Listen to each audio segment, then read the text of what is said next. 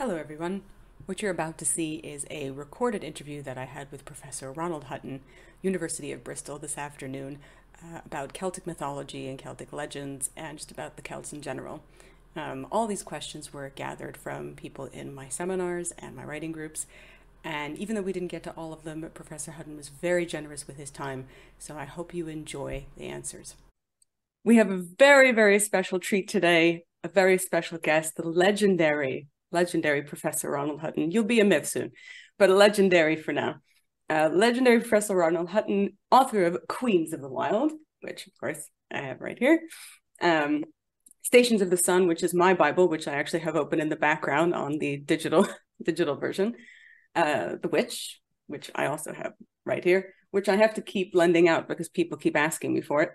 Blood and Mistletoe, Triumph of the Moon, The Druids, Rise and Fall of Merry England, is Professor of History at University of Bristol, and a leading authority on ancient, medieval, and modern paganism, the history of the British Isles in the 16th and 17th centuries, and the global context of witchcraft beliefs. Professor, welcome and thank you so much for being here. Thank you for inviting me. I really can't believe you said yes just on a whim like that. Usually when I ask, you always get air or it's, oh, I'm busy or I can't in this moment. And I know you're very busy, so we'll get to the questions. So all the Oh, questions are exactly as people have written them. Some of them left names, so I'll read out the names. But all of these people are very aware of what you do and who you are. So question number one, what did the Celts call themselves? They had different cultures, different gods, different clans and kings. The Romans called them Celts when referring to Gaul, but what did they call each other?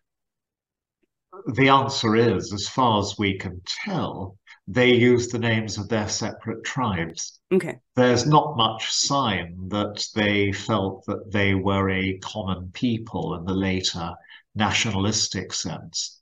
They certainly weren't part of a common confederacy or common state. They certainly felt related to other tribes in their regions by language, but that didn't stop them fighting them.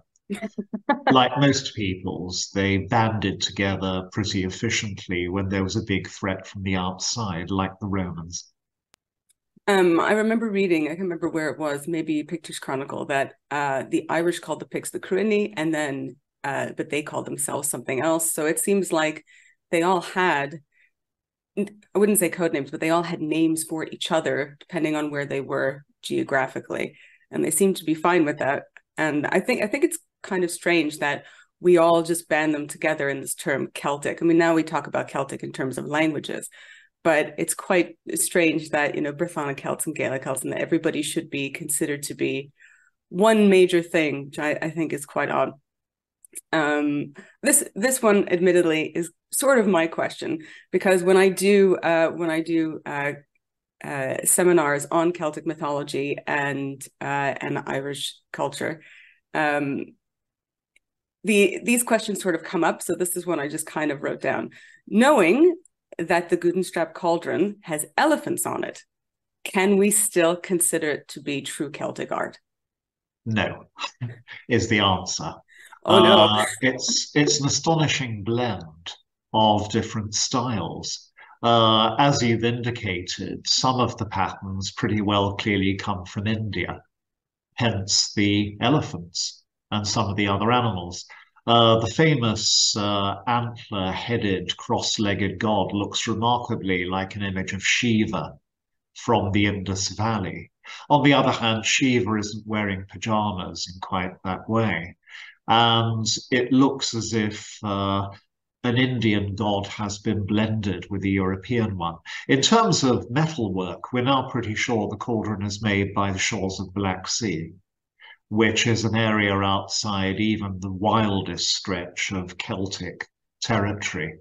So definitively, if it's made there, it's not Celtic, but there may be different influences, some of them from Celtic speaking peoples in the mix. The one thing we can't do now is call the cauldron Celtic art or a Celtic artifact, pure and simple. Gonna have to change all the textbooks. Yeah, every time you see the name of Celts, that image always shows up. I even have it on one of my slides. in which I tell people that, of course, there's elephants on it. Uh, I love shooting down the the preconceptions. It's great. Next question. So this one I actually asked you a little bit over email. So the origin of the Cran Navaja, which really should be spelled differently, the Celtic tree of life. Where does this idea for a single Celtic tree presenting life come from? If the Celtic peoples were all different peoples, does it have something to do with the Inish Avlach? Does it have something to do with the Druids and their sacred oaks? I confess that I hadn't heard of this thing until very recently, and I have no idea where it comes from. It certainly doesn't come from the ancient world or medieval Welsh or Irish literature. It looks like a perfectly feasible and workable and justifiable modern extrapolation from the Kabbalah using Celtic ideas, names, and images. Are there other examples of mysticism from the Kabbalah to the Celtic world that have been sort of superimposed? I can't think of another. And there may be some import from the Norse Yggdrasil, but the new Celtic tree of life doesn't seem to work like Yggdrasil. No, it It doesn't. works more like the Kabbalistic tree of life. And as I said to you, it seems like every jeweler from here to Ballina claims either that they have their own style or that they've made it, or that it's some kind of ancient Irish thing, but it just isn't.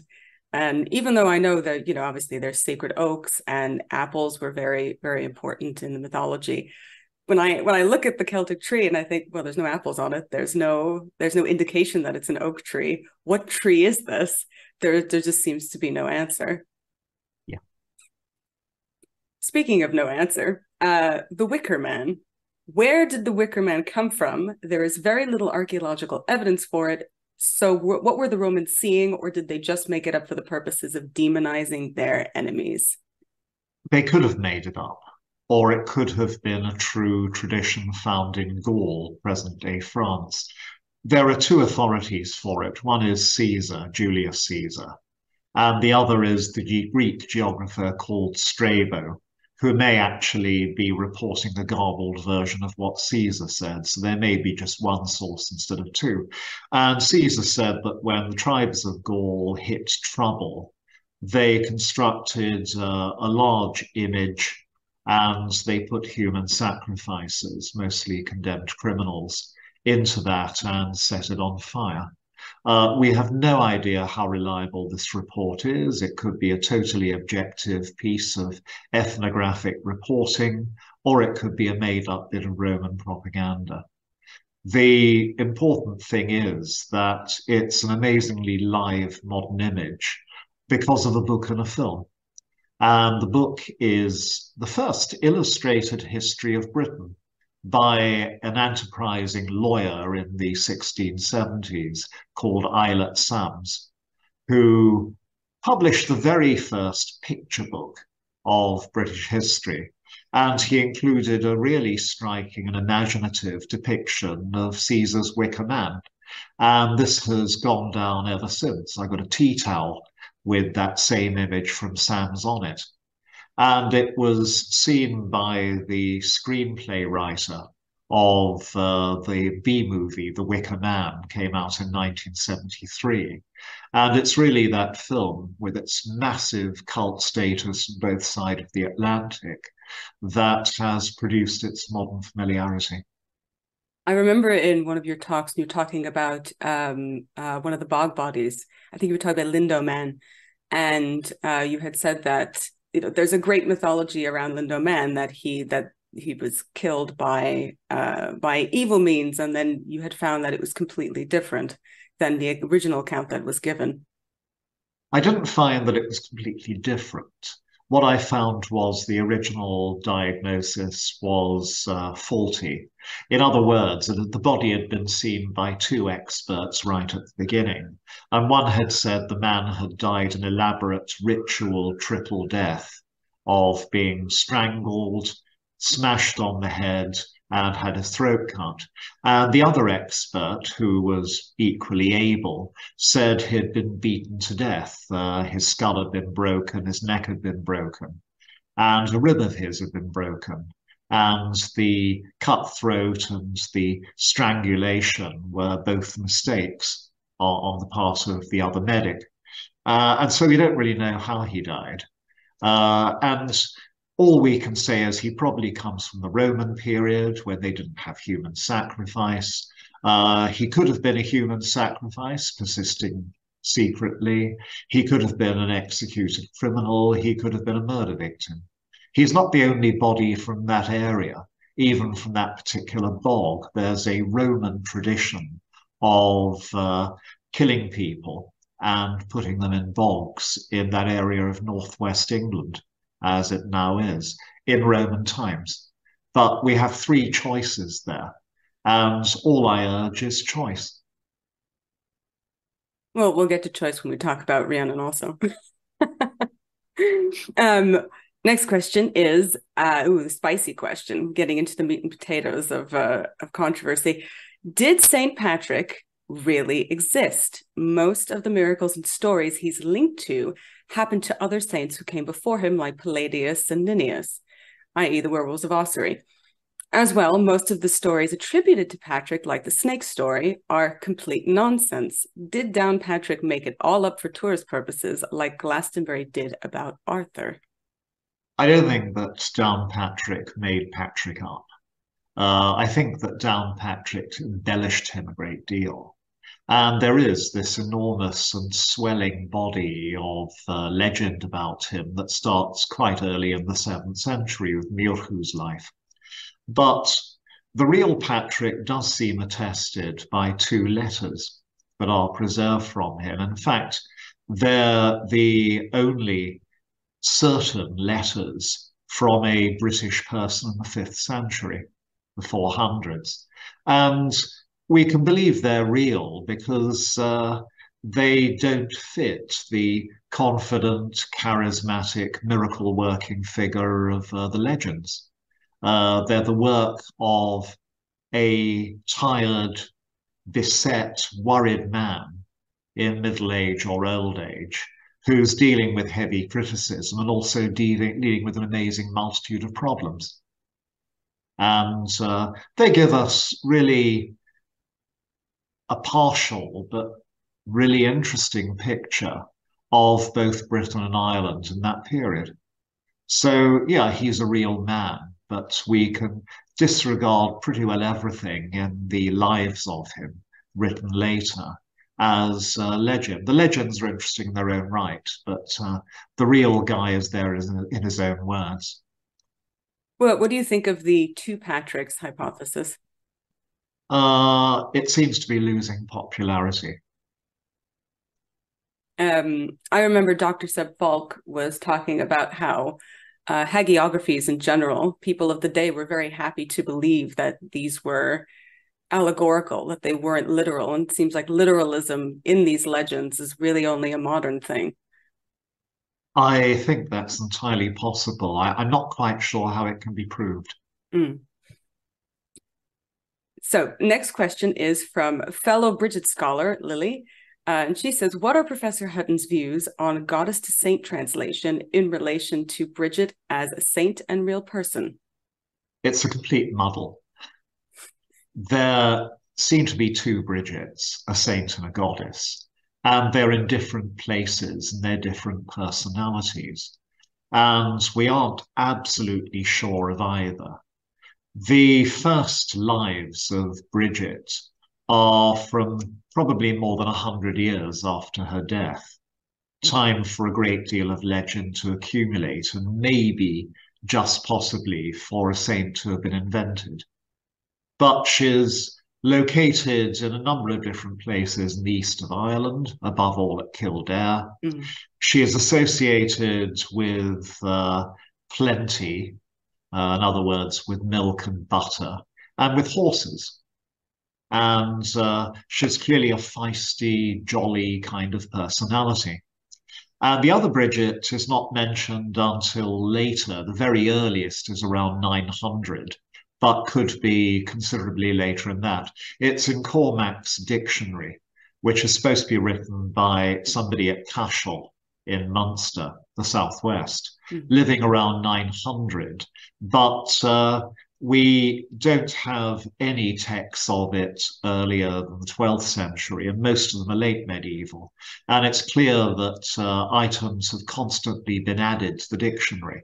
So the references to Bridget could be considerably later than 900. And they portray her as a goddess, the daughter of the great god, the Dachta, and a specialist in healing, in smithcraft, and in poetry, none of which are associated with Bridget the Saint. So the two don't really connect at all in personality or geography. So the most likely hunch is they're actually completely separate beings. And we can't be absolutely sure of the existence of either of them. She should be very happy with that answer, I know for sure. Next spicy question. How accurate was Bede? He's said to be England's historian, but he puts miracles in his texts and has anti-Welsh bias. How much can we trust what he says in comparison to someone like Gildas or Gerald, my friend Gerald of Wales? We can check Gerald of Wales really easily because he's writing much later and there are plenty of other authorities this time. Gildas stands alone. He's much earlier and he's not interested in history. And he's interested in complaining. And there's nothing around of other evidence against which to check him. For Bede, we have a bit. We have the Anglo-Saxon Chronicle, which matches Bede's accounts. And I think in terms of actual events, he's really good on Northumbrian history after about 600, because that's within living memory of his own time, and he would have talked to some of the people involved in most of those events. Before that, he's unreliable, but he knows he's unreliable. He's dependent completely on others. He doesn't say very much about the process of conversion to Christianity. I'm not sure he knew very much about it. And what he does say is not entirely reliable. But in terms of the kings who reign after 600 and the things they did, I think we can believe him. And there are also in his life of Cuthbert some moments that actually look quite embarrassing to the Christian cause, like when a group of Christians from a monastery are being carried out to sea on a raft, and the local people who've come to hate Christians gather and jeer at them. This is clearly not a sign of a successful mission in a local Northumbrian community. And also the admission that when a plague arrives, a lot of people abandon Christianity, which is not the kind of thing that Christians will want to hear. So there is stuff in Bede that is so counterintuitive to propaganda that I think we can believe it. So probably after 600, about 80% of Bede can be relied upon. Before then, virtually nothing. What about Jostra? Because I remember in an email I sent you, somebody had asked me about hot cross buns and where this myth of Saxons baking hot cross buns for Easter came from. And I think I tracked it down to one home and garden magazine in the 1990s that has perpetuated this idea. But he mentions, I know Bede mentions Jostra once, I think. Yeah, he does. He mentions two goddesses, Hreda in connection with March, the Roman month, and Jostra in connection to April. And that's it. April is the Josta month from a goddess. He doesn't connect Josta to Easter, but there has to be a good reason why the German-speaking peoples are the only peoples in Western and Central Europe who don't derive their name for Easter from the Roman one. So it must come from somewhere. So it could come from a goddess, except that she's the goddess associated with April. And Easter isn't always in April. So it could be that her name is cognate with various old Germanic words associated with the dawn and opening. And April is the opening month when the landscape in Northern Europe turns green and the light begins to predominate properly over the dark. And Yostra could have been a dawn goddess as a result, or a goddess of the East. And Easter may have no connection with Yostra. It may come from the idea of the opening of Christ's tomb and the dawn of a new age of Christianity. So once again, we end up with a puzzle. I'm kind of happy with puzzles. They give people room to believe different things.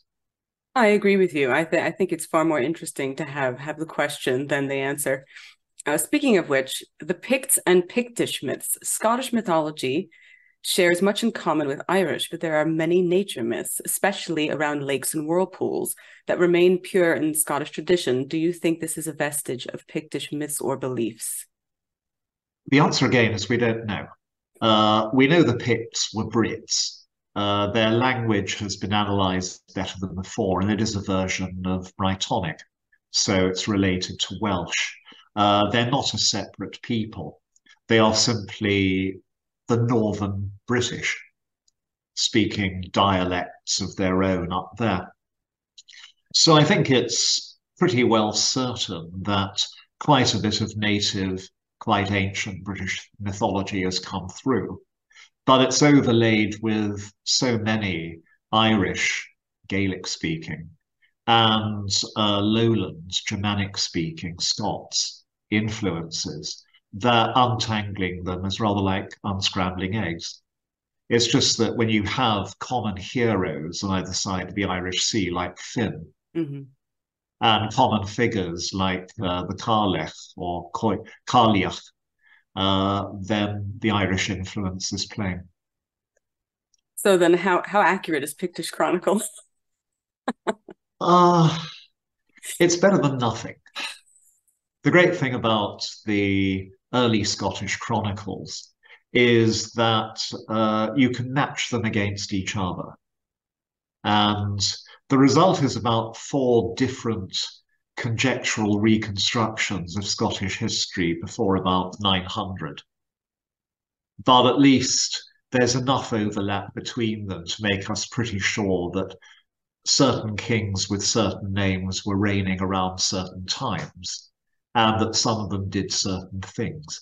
And that's about it, but it's better than nothing. I agree. Next question is, you had said in a talk that there is no real evidence for genuine paganism in Britain after 1030. This phrase was plastered all over medievalist.net. I had a good laugh. So you had said that there's no real evidence for genuine paganism in Britain after 1030. What about books like the Carmina Gadelica? Could it not be like the Lacnunga, in which gods were substituted for Christ? Could pagan rituals have survived in folk medicine or folk charms? Well, I think that pagan names survived in charms, not just folk charms. I mean, after all, the Lacnunga is not written by folk, it's written by monks, like most of the medical texts we have, in fact, all the medical texts we have from Anglo-Saxon England. And there are undoubted traces of paganism in them. But there aren't in medical texts after 1030. That the Lacnunga and the rest are all from the 9th, 10th, early 11th centuries. So that dies out. And also, it's not a mark of surviving paganism, it's a pagan survival, a distinction which I explain at probably tedious length in the first chapter of my most recent book, Queens of the Wild. That surviving paganism is where people worship pagan deities instead of Christian deities, or alongside Christian deities, and have a pagan identity. Pagan survivals, where you have a Christian culture that is absolutely studded with ideas, images, practices, traditions taken over from paganism, but under the Christian umbrella. So there's plenty of stuff that comes through from paganism, but it's not the same thing as surviving paganism. A self-conscious, self-contained religious system. Now, we do have real paganism back in the 20th century. Speaking of which, how did Beira or Vara go from being a hag spirit in Ireland to being Bridget's sister and a goddess of winter in Scotland? I don't think they're the same character, but that's the question. We're not sure. All that we can say for certain is this, that there's no trace in medieval or early modern Irish or Scottish literature of an enormous nature spirit associated with wild places and winter of the sort you find in 20th century folklorist books. What you have instead is a great tradition of hags, that is, powerful, superhuman women who are often quite deadly to heroes and have to be worsted by them or they kill them. And you have the Cailleach Ver, who's a geriatric, depressed woman, mourning the days in which she was young and beautiful and powerful. And the message of the poem is that worldly wealth and beauty and power are worthless in the last analysis. It's a deeply Christian message. The only hope is heaven. And from her name, Cailleach, the veiled one, she probably was a nun or had become one, writing. And this is quite a famous poem in medieval Ireland. And her name, Cailleach Ver, then gets attached to powerful nature spirits in modern folklore. But the modern folklore itself doesn't speak of the Cailleach. It speaks of Cailleachs in the plural. Different powerful, superhuman or supernatural hags attached to particular places in Ireland and Scotland. And then in the 20th century, a couple of folklorists create this composite figure called the Cailleach and decide she's an ancient pagan goddess.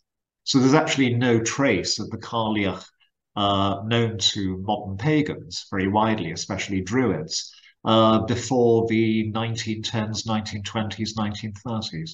She's had a long period of development.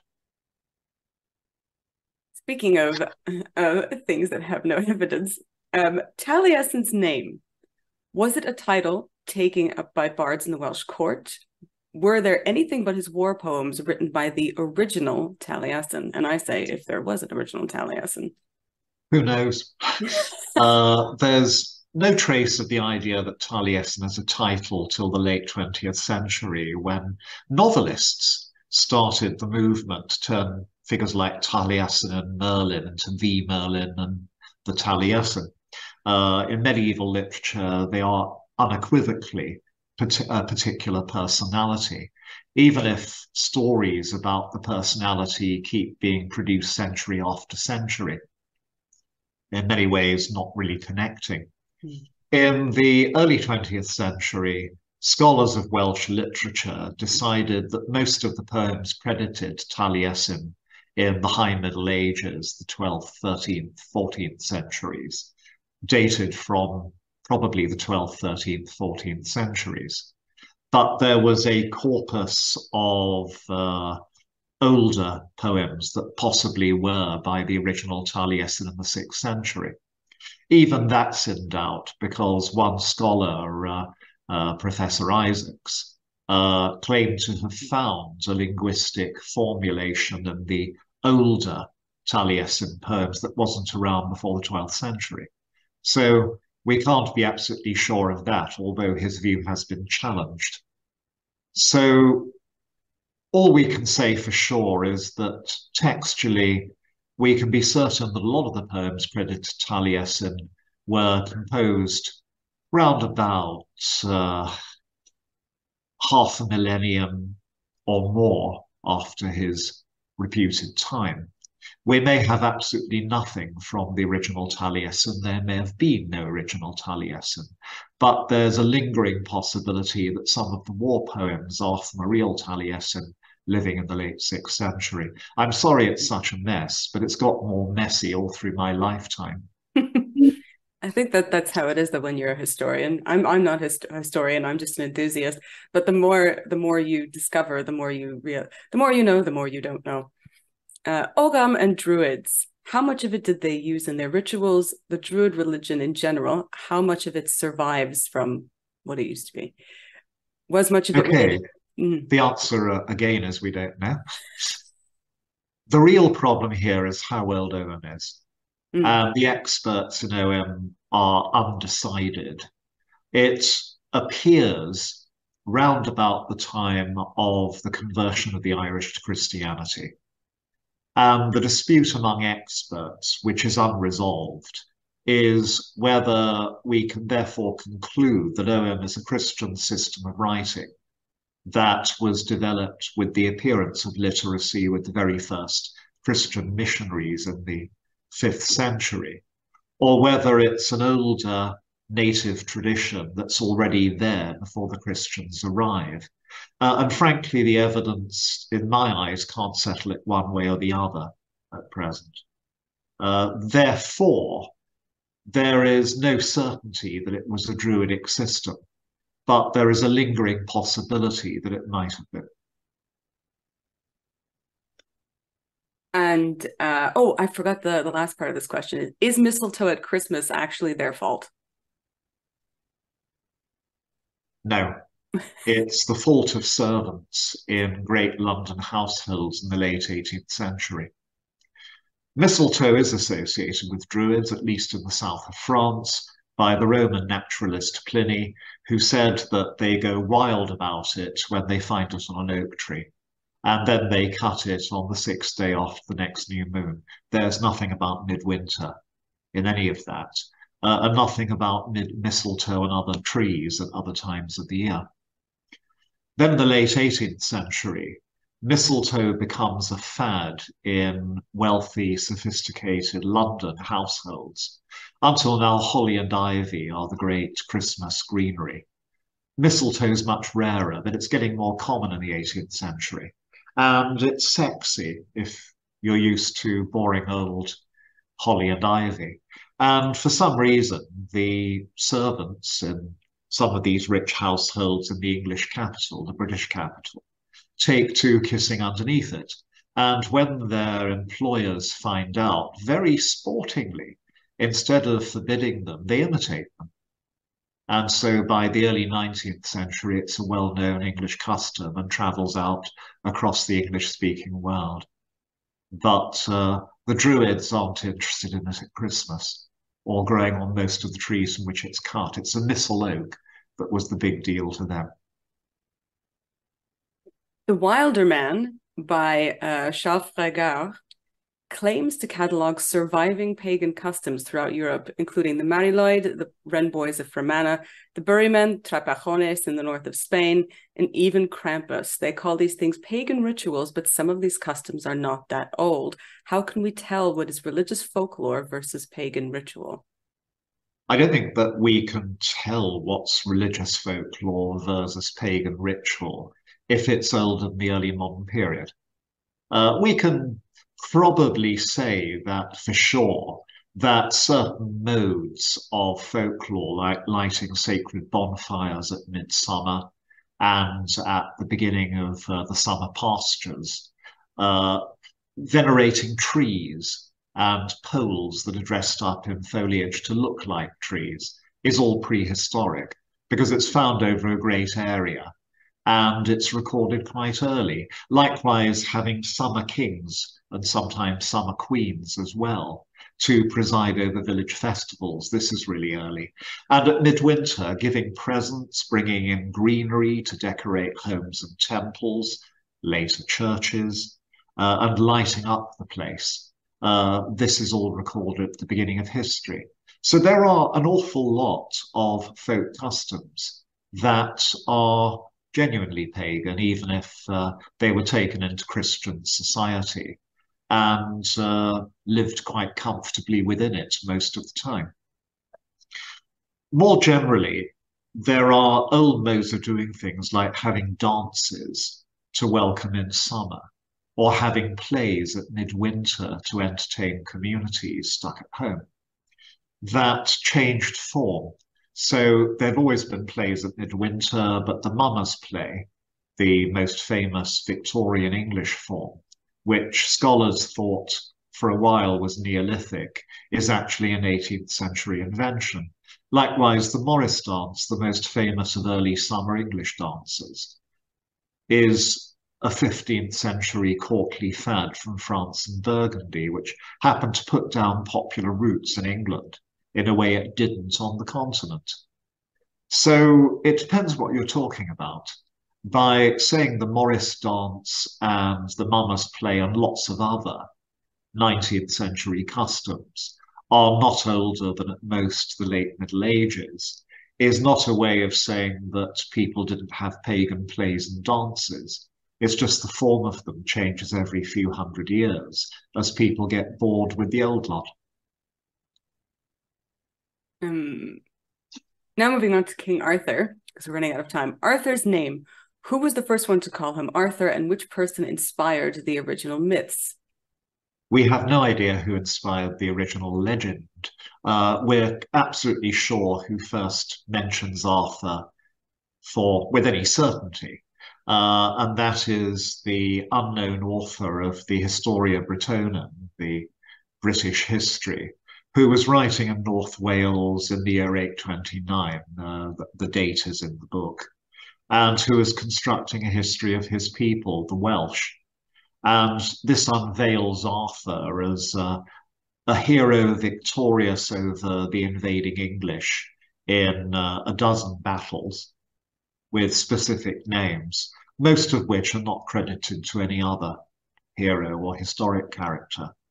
And that's as far back as we can go. There are a few possible earlier references, but they're really deeply uncertain. So the Historia Brittonum is where Arthur begins. And the essential Arthur is already there, a great hero fighting up and down the country and fighting foreign foes to defend his people. Speaking of uncertain heroes, Robin Hood, was he linked to the Jack in the Green, or was he meant to represent pagans? Was he a forest spirit who got reappropriated? Similarly, what about the Wood Woes?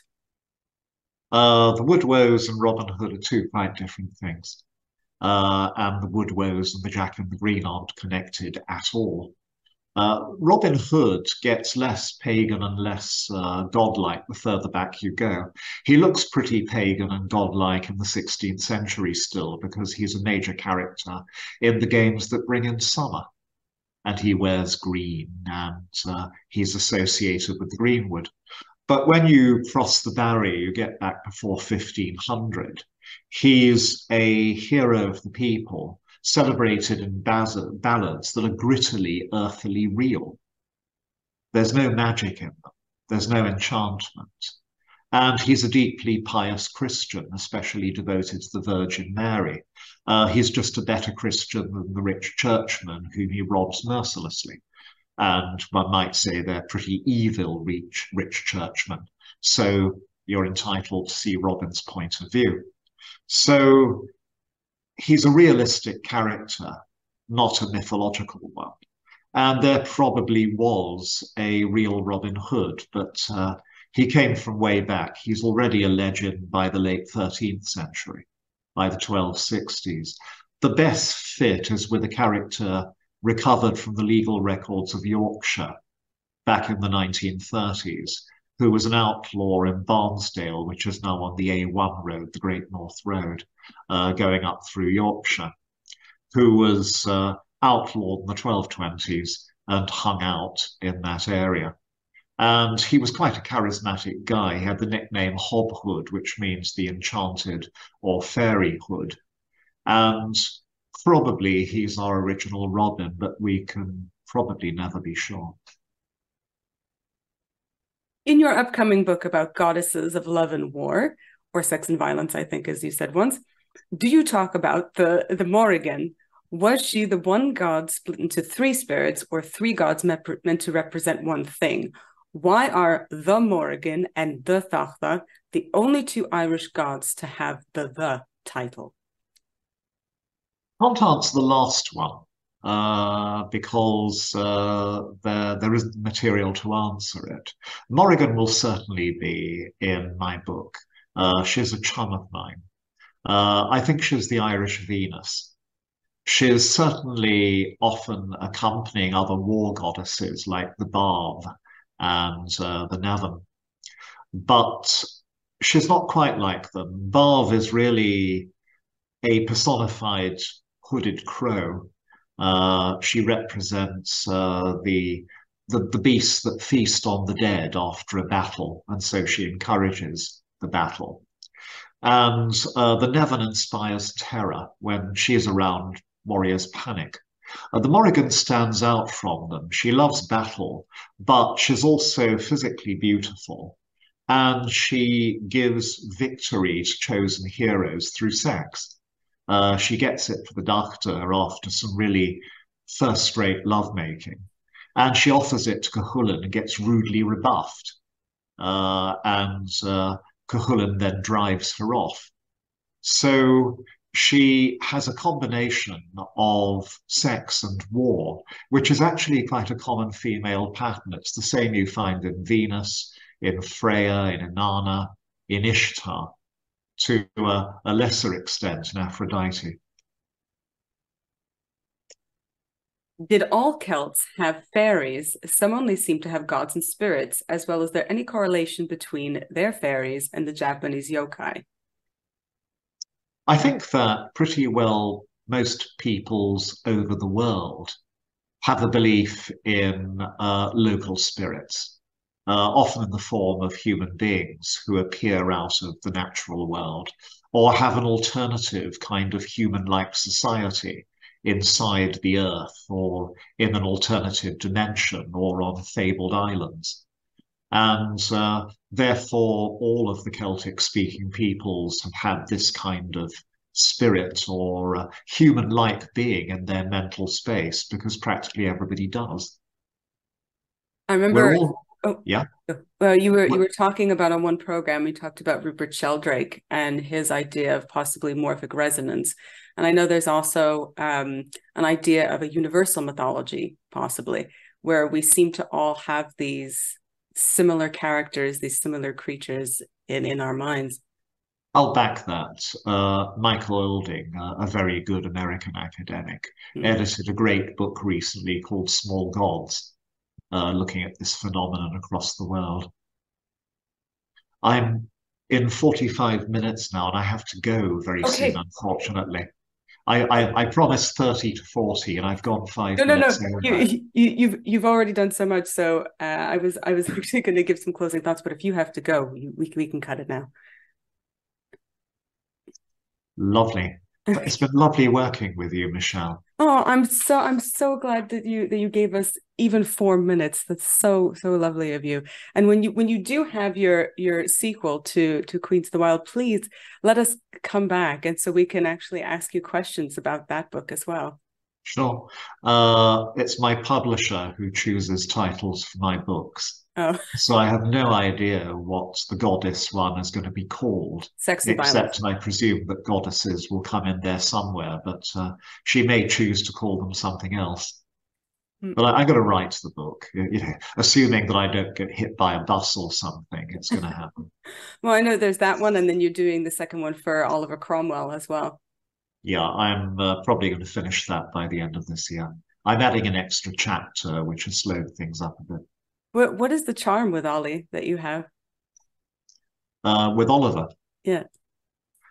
he's a big target. I tend to hunt big game, and he is the most popular politician in British memory. When the British Broadcasting Corporation had a poll for the greatest Britons in the year 2000, the best of the last millennium, Oliver was voted in third behind Churchill and Shakespeare and ahead of any monarch. And this is largely because of the Victorian myth of him. He was truly talented, an incredibly brilliant politician and soldier, but he was also devious, manipulative, and ruthless. And also got blamed for things that his party did and that he didn't do, like banning Christmas. Yeah, that's true, but he got blamed for those much later in the modern period. There is this anti-Oliver theme that still runs on through British memory, but really the official Oliver is a Victorian hero. Mm. Actually, in modern terms, his most exact counterparts are not modern British liberals or constitutionalists, but the American religious right. Funnily enough. But we'll let you go. I don't want to take up any more of your time. Thank you so much for coming. And I promise not to monopolize your email too much with questions. Your greatest virtue and your greatest fault is that you have a public email.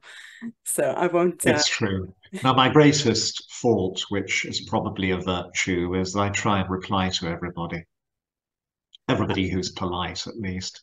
I would say that's a virtue. We need you, Professor. Well, I look forward so much to your next Gresham College lecture, which I'm very excited for, which I think is about magic in the Europe, in continental Europe. My next actual Gresham lecture is one that suits you even better. It's on goddesses of sex and war. September. Magic, magic. I hope you see the comments on those videos because there are thousands of people who comment saying how much they love you and how fortunate they are they actually get to see these lectures because otherwise we would never see Wow. them. Alas, I can't read any of the comments because there are thousands of them, and I'm coping with the hundreds of emails I get every day.